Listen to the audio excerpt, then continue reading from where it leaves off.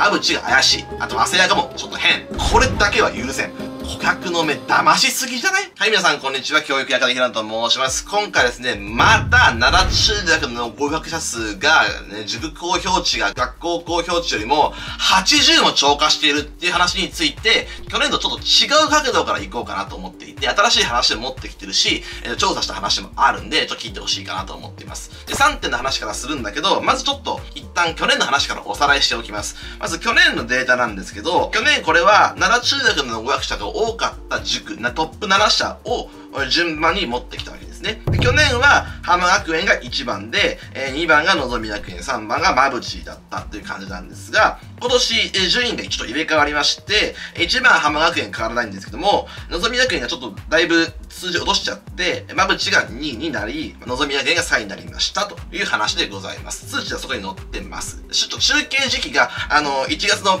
末頃なので、実際に動画が出ている時と数字が少し違ったらごめんなさい。集計時期は、去年と大体同じにしてあるという感じですね。数字がこれから変わっていくにせよなんですけど、ちょっと見てほしいのが、まず去年の時点で、そのトップ7の塾が、奈良中学の合格者足した数と、学校のホームページに記載されている合格者数を引くと、76も超過してたんですよ、去年。で、紅葉学院と神戸女学院はマイナスだったんで、他の塾さんもね、少し受からせてるでしょうから、限りなくゼロに近づいていって、塾の公表値と、学校公表値が、ほぼイコール状態になっていくというのは考えられますよ、という話も去年したかと思います。で、今年どうなったかなんですけど、今年4増えて80超過というですね、とんでもない域に入ってきました。これあと4年5年したら100超過と起きるんじゃないかとかね、考えてしまいますよね。紅葉学院と神戸女学院は、去年と同様にまだマイナスなんですよ。ってことはやっぱり他の塾さんは少しずつ受からせてるんで、その数を足していくと、限りなくゼロ、限りなく差分がゼロに近づいていくということで、適正値なのかなと。適正な数値を出してるのかなと思うんです。去年と今年のデータをとりあえず見比べた上で、話をしていきたいと思います。はい、まずなんですが、一つ言っておきたいことがある。経営陣、上層部、数字のゲームするのは株式会社だから構わないんだけど、なんか変な数字の出し方をして、現場の皆さんに、迷惑をかけたりするのは絶対やめてほしいんですよ。例えばですよ、奈良中学 A 判定の子にも、絶対聞き抜くな。君はここの分野が苦手なんだから、この分野ちゃんと復習しなさいとかね。君は奈良中学 C 判定、でも灘に行きたいんだろう。だったら、先生が今から言う課題を、これとこれとこれとこれとこれを、ちゃんとこの日まで全部やってこいみたいな指導してるわけじゃないですか。現場はね。で、それで、合否が決まっていくわけなんですけれども、その合否に対してね、先生と生徒が一生懸命やっているところに対して、この上の層はね、なんかひっちゃかめっちゃかな数字の入れ替えなんだらしてね、グレーズドなことなんかやってね、なんかめちゃめちゃなことが起きてるから、灘80超過が起きてるわけでしょ？僕が今から、それに対してちょっと、なんで80超過も起きてるのかっていう話を、3つしていきたいと思ってます。1発目と3発目結構放り込むのでよく聞いといてください。はい、まずその1、東京にあるスピカっていう塾、ちょっと怪しすぎます。これ、馬淵さん、絡んでますよね。ざっくり説明します。スピカという塾が存在します。これは東京にありまして、ざっくり言うと、早稲田アカデミーが経営をしています。が、現場の運営自体は、早稲田アカデミーと馬淵が共同でやってるんですよ。で、スピーカーっていうのはものすごい賢い子が入るんですね。いわゆる回線に行きたい子とかね、応援に行きたい子とか、そういう子たちがいる場所なんですけれども、共同運営のせいで数字がおかしくなってるって僕は思ってますし、世間もそう思ってるから、もうそろそろやめようぜって話なんですよ。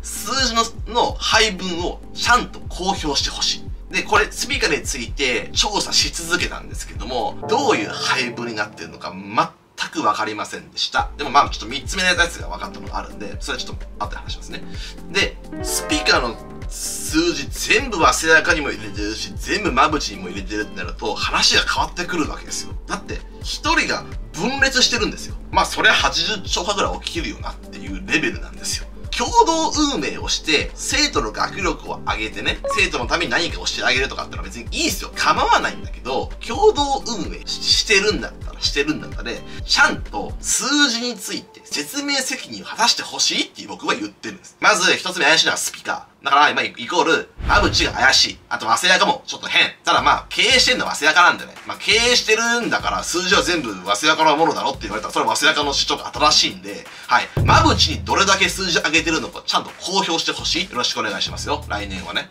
はい。次2つ目。ダブルスクール問題ですね。これは、例えばなんですけど、浜学園に通っています。でも、奈良中学の算数難しいんでね、関数だけ、馬淵の個別に通いました。みたいな例ってあり得ると思うんですよ。これって、浜学園側は、この生徒は、浜学園の生徒ですって言って合格したら、1って計上するだろうし、馬淵側も生徒でいるんだから、合格すれば、1って計上しますよね。で、どの生徒がダブルカウントになってるかなんて、個人情報だから共有のしようもないし、それは1上がって1上がったら2上がるんで超過が起きるみたいなことは、それは当たり前なんですけど、僕この件に関してはもう、ちょっといいかなって思ってます。仕方ないかなって思ってます。なぜか。顧客のニーズだからなんですよ。だって、浜学園の授業で、算数がやっぱちょっとどうにもならないから馬淵さんに算数お願いしますわって言って頼んだわけでしょ。これって顧客の意向なんで両方の塾に通っていてダブルカウントが起きて超過が起きているっていう状態はもう仕方ないかなと思ってます。いやいや片方しかカウントするなんて言ったら個人情報全部共有してどっちのもんだって喧嘩しなきゃいけなくなるんでそれも意味不明なんでそんなことする必要ないしそんなことしちゃいけないしダブルスクール問題に関しては正直いいかなと思ってます。そして浜学園さんもね馬淵さんもそうなんですけど最後の1ヶ月でその奈良対策みたいなやつでね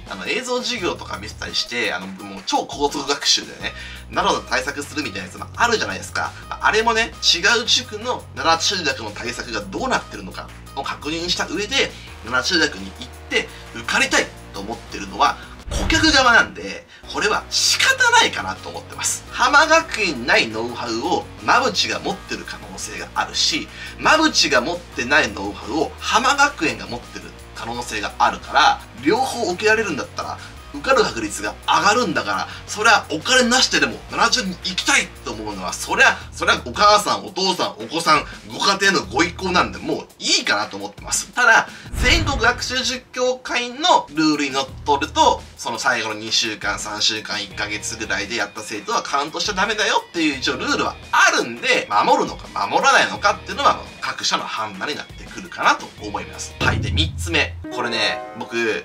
ちょっと奈良中学が、もちろん最初の入り口なんだけど、とんでもない情報をちょっと掴んでしまって、ですね、どこの塾とかはちょっとまだ言いませんよ。言わないんですけど、とんでもない合格者カウント数をしている塾があることを、本当に見つけてしまったんです。ブランド名は同じなんだけど、なんと、集団と個別で会社が違うっていう塾が存在するんですよ。一応会社が2個あるんで、もちろん社長2人いるんですけれども、集団の方が当然メインなので、こっちの社長が一番手になってくるわけですね。で、こっちの個別の社長は正直言います。お飾りなんですよ。で、これ、何をしてるかっていうと、集団の方で例えば、算数がちょっと苦手なんですよね。国語がちょっと苦手なんですよねっていう子を、じゃあ算数だけ個別追加するかって言って、こっちの同じブランド名なんだけど、違う会社に行かせるんですよ。そうすると、会社が別々なので、一人ずつの情報を持ってるっていうことになり、なんと、一人しかいないのに、なんと、二人存在するっていう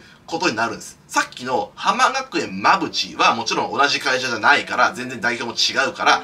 完全に別々なんだけど、そういうのを2個作ってる会社、塾があります。集団授業の方から、例えばなんとか中学なんとか高校に合格しました。計上します。でも、個別でこっちで違う会社で取ってるから、これも計上します。同じブランドで、一人で二つ分カウントするってやってる塾があることが判明しました。調査の末に掴んだものなんですよ。もうね、これだけは許せん。本当に。いや、完全に別会社何の関係性もありませんと。だったらいいんだけど、実質同じ会社じゃん。わざわざ株式会社を分けて、合格者の水増しをしようとしてるだけでしょ。そういうことしてる塾があるわけなんですよ。別にこれ今関西のこの今出てる塾のどっかにあるとかそういうことを言ってるわけじゃないですよ。言ってるわけじゃなくて違うんですけど、やろうと思ったら最大一人で4カウントまでできて、例えば、算数は集団、国語は個別、理科は映像、社会は自学自習なんてやって、これを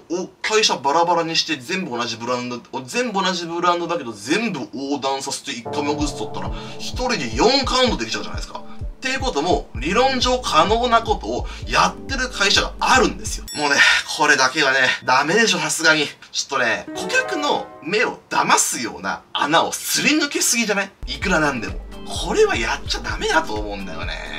今、この関西の中学受験の今この出てる会社の中にね、早稲アカもちょっと含んで、この7社の中に、それをしてる塾があるかどうかはわからない。なぜかというと、株式会社って、本当に、公表しないでやってれば、わかんないんだ。社名もわかんない。代表社名もわかんないんじゃ、調べようがないんですよ。その情報が何もなかったら、別々の会社なんで誰も気づかないんですよね。で、こういうことをやってる塾が存在するんで、まさかと思うけど、この7社の中にそんなことやってる塾ありませんよねっていうところが僕がものすごく問いたいんですね。これだけはやめようよ、いくらなんでもと。顧客の目騙しすぎじゃない？さすがにそれは。でね、